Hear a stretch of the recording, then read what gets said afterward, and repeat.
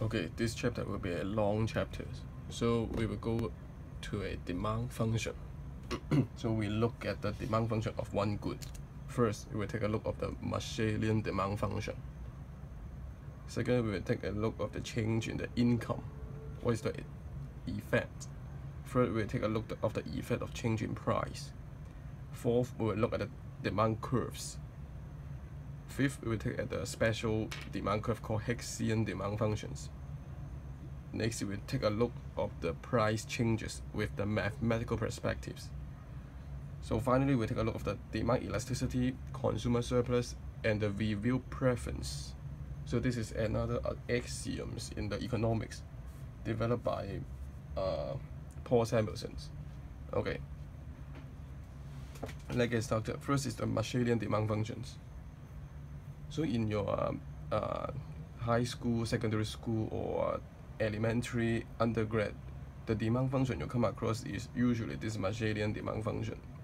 Marshallian demand function is a demand function that x1, x2 up to xn are the function of p1, p2 up to pn and I. Okay, so basically the demand function is own price, cross price, and the income. So one of the properties is that in Marshallian demand function, this is homogeneous to degree 0. So it means that the demand function as a function of P1, P2, or the own price and cross price and I. So this, if you multiply the P1, P2 up to Pn and income by T, this is exactly equal to T raised to the power 0 times the Xi.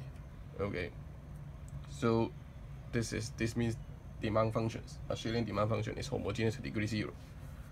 So next we will use the indifference curve diagram to show the change in income and change in price. First is the change in income. So it is very usual to think that, okay, when income increase, you will buy more goods. Say, okay, so how to represent in the indifference curve diagram? So if income increase, so you have a new I, and the price is constant. Okay, so you can draw a higher utility level. Then the new intersection points will be the new optimal consumption X.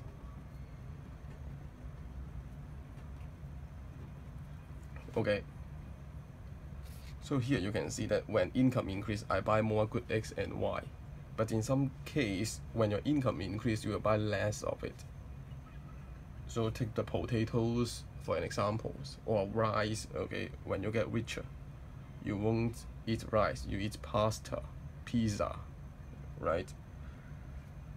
Then in this case, when income increase, so X is the goods that you will reduce consumption when your income increase. So it is possible that the utility, the indifference curve is here. Okay, then the optimal value of X decrease. So we have different jargon for first type and second type of goods. For the first type of good X, we call this normal good. And for the second type, we call this inferior goods. Okay, for normal goods, when income increase, you will buy more. For inferior goods, when income increase, you buy less. Mathematically, this is rank X, rank I, this is positive. Inferior means rank X, rank I, negative. So in two good case, at most you can only have one inferior goods, you cannot have both. Okay, so this is the effect of change in income. Next is the effect in change in price. Okay, so change in price is much more difficult. So say if they increase in price X, okay, so you draw the new budget line, it will be something like this.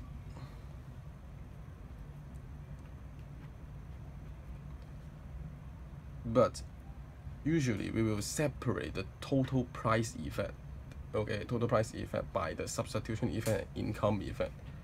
Okay, so we will shift this new budget line up and touching the original indifference curve. Okay, the reason why we want to parallel shift up the budget line is that, okay, we want to separate the price effect. So the x1, x2, this is the change in the x given only change in the relative price of x and y. Okay, so this dotted line capture the change in the relative price. When price of x increase, that means good y are cheaper in relative term. So in a same indifference curve, same utility level, I just rotate like this, okay, keeping the same utility level. After that, okay, so when the price of x increase, you can draw a new indifference curve. So this is x3. Okay, so from x1 go to x2, we call this substitution effect. Substitution effect means that the change in the price in the effect of the combination of good x and y, keeping the utility constant. Okay, while x2 to x3 is what we call the income effect, right? We just learn what is the meaning of change in income. So here, parallel shift means the income decrease. So if the good x is more expensive, you will feel that you are poor, right? So because your income is actually lower. So this is the way to digest the price effect into substitution effect and income effect. So similarly, if the px decrease, first you can draw a new budget line, then parallelly shift inward and touching the original indifference curve. From x1 to x2, this is the substitution effect, and x2 to x3, this is the income effect. Okay. Well, the direction of change in x may not be so obvious. Okay, so this shows that when price of x increase, you buy less. Here, when price of x decrease, you buy more. But it may not be true. So let's take a look of some special case. First, what if this is inferior? Inferior means rank x, rank I is negative. Okay. So say, now, the price of good x decrease. Okay, so you do the same things. But first, take care of the substitution effect. So the substitution effect is always negative. Okay, x1 will change to x2. Inferior goods means that when income increase, you buy less. Okay, so this is the old income level. When the goods is cheaper, in fact you feel that you are richer. Okay, so your income increase from this dotted line to this green line. But you need to make sure that since this is inferior, the new optimal point should be this region. Okay, at the left hand side of the x2. So the indifference curve may be like this. Okay, so the optimal x, still x3 is higher than x1. Okay, so if this is inferior goods, when the price of good x is lower, you still buy more. But there is a special case called given goods. Okay, given paradox, we call it given goods. So given goods is the goods that rank x, rank px is positive. That means when the price increase, we buy more. When the price decrease, we buy less. Okay, so how to show in the indifference curve analysis? Again, assume px decrease. So we are doing the same things. Okay, new budget line, shifting inward. x1 to x2, this is the substitution effect. But at the end, okay, you may resort to buying less of the good x if this is a given goods. Then the indifference curve, okay, should be some point at the left of the original consumption. So here, x3.